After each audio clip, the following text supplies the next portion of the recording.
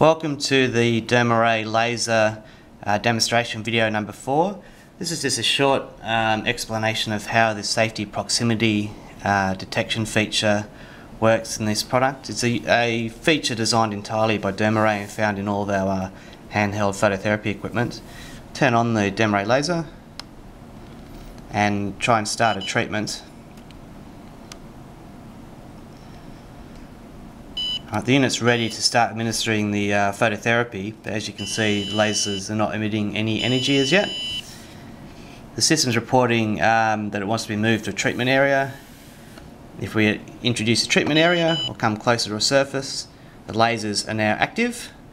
If you move away from a treatment area, the lasers will disable within a second. Back to a treatment area, lasers are on again. Similarly, if we shine it away from the treatment area, the laser will deactivate to prevent accidental exposure to people near the patient. Come back to the treatment area and they'll activate again.